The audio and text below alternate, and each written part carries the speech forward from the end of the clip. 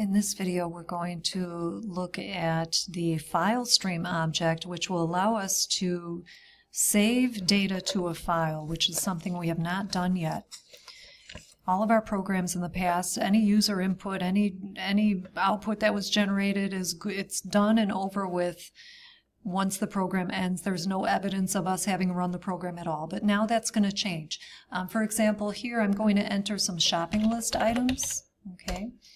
And this is a user-driven loop, actually. And I'll just enter a few items here.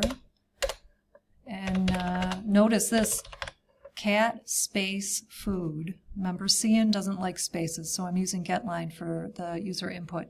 And then finally, I'm going to press Q to quit. We call that a sentinel value. When you have a value that's going to finally end a loop.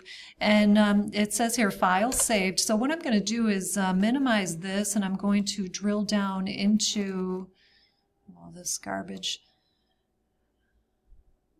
Yeah, here it is. This is the project. This is the project folder, demo project. I have a lot of stuff in here, but basically I've saved the shopping list, or my program has saved the shopping list as this file, shoppinglist.txt, which we can then open up in Notepad.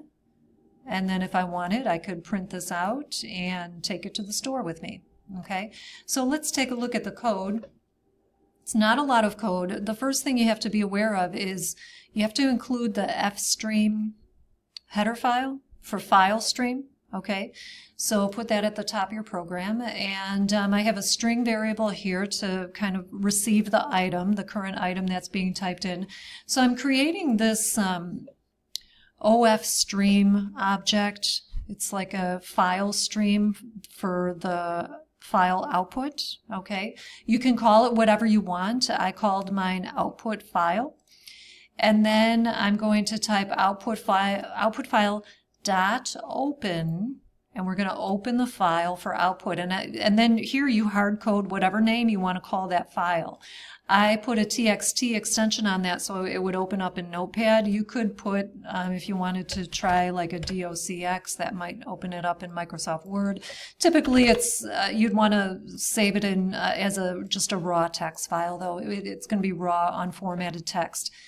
And then I have a loop, user-driven loop, while the item that I'm entering is not equal to Q, which is my sentinel value, we said, to end the loop. I'm just going to keep asking the user, enter a new one or Q to quit.